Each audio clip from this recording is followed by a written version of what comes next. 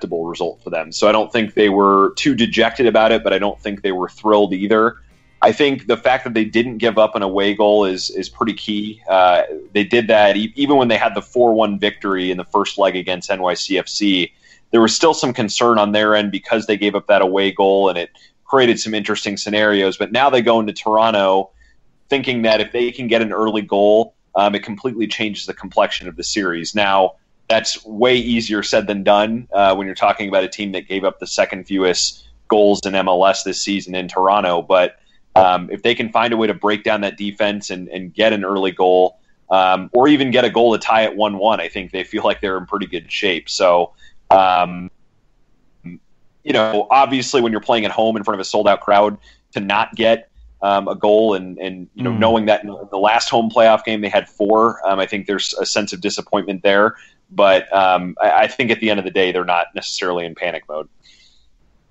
No, absolutely. And that crowd, Andrew, me and Steven saw it from afar, but how was that crowd? I mean, the community has rallied around the Crew, especially ever since Anthony Precourt has announced his potential intentions to move the team. So how was that crowd? It was a perfectly, I guess they had enough time to figure out if they wanted to go to the game or not. So what was the atmosphere like in that map-free stadium? Yeah, it was 21,000 plus to sell out.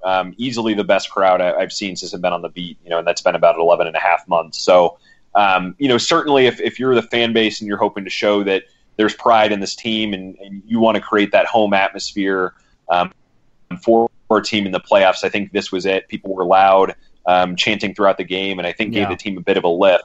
I'm sure some disappointment, like there was for the players, some disappointment from the fans that the team was not able to get a goal. But I think was intimidating and was MLS playoff-esque. So I think they did what they set out to do in that sense. Now on the field, Toronto will be getting Altidore and Giovinco back. How do you expect Columbus to set up to deal with those two coming back? I don't expect their formation to change at all. I think their awareness is heightened. Obviously, in the box, you have guys like Giovinco and Altidore that are a little bit more technically sound and can combine a little bit more in the box. With a guy like Ricketts this past game, I think the concern would have been, a long ball getting over their head and Ricketts with his speed and jumping ability, either running past the back line for a goal, or jumping up to head and across for a goal. So I think the concerns are slightly different. That being said, when you bring a guy like Giovinco in, you have to have your awareness heightened just on free kicks and set pieces because he's so skilled in that, and because frankly, if he doesn't make that free kick against the Red Bulls, Crew SC might be playing the New York Red Bulls right now. So you constantly have to be aware of things like that, and I'm not sure there's any way to prepare for it just because he's so unique in his ability there. But certainly watching film, that's something they'll have to be aware of going into this second leg. And we do know that the Crew will be missing Artur, their midfielder. And we know Abu is kind of a like for like switch, but is a loss of Artur big for the Crew going into this second leg? Oh, absolutely. Just because when you look at Artur, and I think Artur has been an underrated player for them all season. Absolutely. When you look at his ground cover, when you look at his ability box to box, just his intelligence for a 21-year-old kid making fouls in the right situations. Like, if you go back and watch the play where he fouled Bradley and got that yellow card, I mean, maybe he's a little bit overly aggressive on that play, but if he misses or if he lets Bradley go by him, it's a 3-on-2 attack and maybe Toronto's best chance of the entire game. So I think his awareness to see that play unfolding and to recognize where the rest of his team is key and something Crew SC will absolutely miss. That's not to say that Mohamed Abu hasn't played in big games. I wrote in the paper a couple days ago that he remembered playing in a Europa League qualifier at Atletico Madrid. So it's a guy that's played in some big games in his career, and I don't think would be worried or nervous about the moment. But just in terms of technical ability and execution, I think Artur's a guy you'd like to have on the field. Now, Columbus will be, I get heavily underdogs, but they've kind of been like this, the entire postseason. First off in Atlanta, then NYCFC. Do you think it suits them to be this underdog, especially going to a hostile environment like BMO Field? Yeah, I mean, I think so. And Justin Merriman and I have kind of a running joke where every week I'll tell him the soccer power index percentage chance that they have to advance, and it'll be like, I think this week it's 35%, and his response is usually always, I thought it was going to be even lower than that. So I think they're aware of this role, and I'm sure there are a few of them that it bothers them in some senses. They felt like going into the playoffs with, they were 10 unbeaten at the time and carried that streak to 12, that they were one of the best teams in the league, and I think didn't necessarily get the recognition there. So I'm sure there was a little bit of saltiness about that, and rightfully so. And I think they're still out to prove at this point that they're among those contenders, even though they're one of the last two teams standing. Yeah. So, yeah, and we did see Michael Bradley make some comments that did upset the #SaveTheCrew movement. We also did see a potential stadium plan pitch that was retracted and said as more of just like a pipe dream. What's the update on the #SaveTheCrew situation, and what was the community's response to what Michael Bradley had said in this post-game press conference? Yeah, I think in full context and in fairness to Michael Bradley, what he said came after a match where he was booed on every single touch. So I'm sure even if you're a guy who's pretty thick-skinned, that's going to bother you a little bit.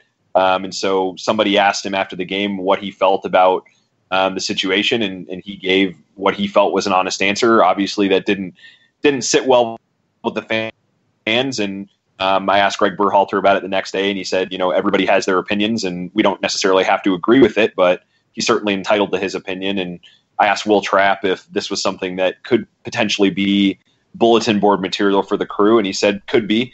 So I'm sure that quote and that statement from Michael Bradley will probably make the rounds and might make an appearance or two in the Crew locker room. Well, that remains to be seen. But, it was a guy stating his opinion. And then in response to your second question about the stadium plan, I think that was an effort by a leadership member in the Columbus Foundation just to get the conversation started. Obviously, there wasn't a whole lot of communication back and forth with the county on public dollars to be used, or even the Abbott Lab site, which was the proposed site. So, I think it's likely we'll see more of those in the coming months, but I think it was something where this is a city leader that wanted to get the conversation started before the playoff game, even if he didn't necessarily have all of his ducks in a row. So I think we'll see when it comes to Columbus Stadium sites. Oh, fantastic. Well, let's wrap up with this. Shameless plug. So where can we find you? And what are your expectations for this game? You can follow me at @AEricksonCD, and you can read our Crew Cuts blog on the Columbus Dispatch website.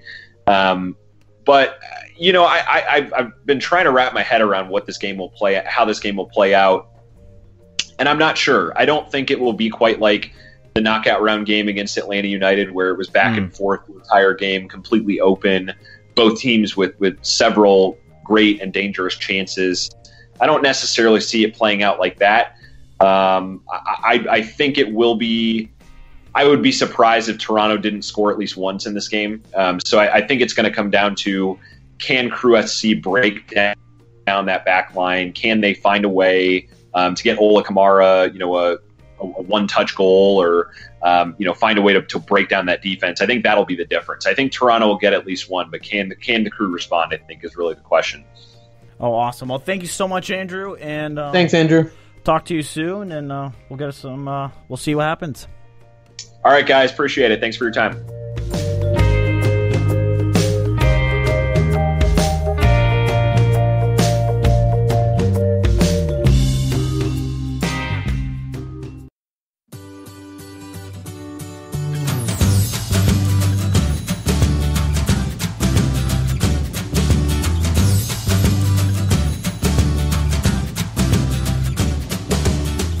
What a great series that's going to shape out to be. Maybe it'll be an MLS Classic like last year's Eastern Conference Final. I hope. You better. That'd be fun to watch. The first two legs of both series, were kind of underwhelming. No, I agree, but now here we are, and I'm excited to see what's going to happen. So let's focus on the West, because last week was heavy West, so we're going to briefly mention it. Houston going into Seattle, still historically have never won in Seattle, which is, absolutely amazing. But, they beat Portland 2-1 on the road, so they do have, some momentum winning on the road. They know when that is. This is going to be an interesting matchup because the 2-0 hole is one of those score lines that you never want to be in. My first reaction after that game was over was I thought Seattle had one foot in and half of the other foot into the MLS Cup. Yeah. And that was my initial reaction. I mean, once look into it, Houston has the opportunity to, but I'm gonna be quite frank with you. A team like Seattle at their home, I really don't think that Houston can come back. And maybe I'm being negative. I chose Houston to go to MLS Cup, so I'm a little sad they're not going. But if they don't go, but it just doesn't seem meant to be this year. For Houston, yeah, I agree. Yeah, for Houston. For Seattle, I think we're gonna head to the inevitable Seattle-Toronto rematch. I do agree.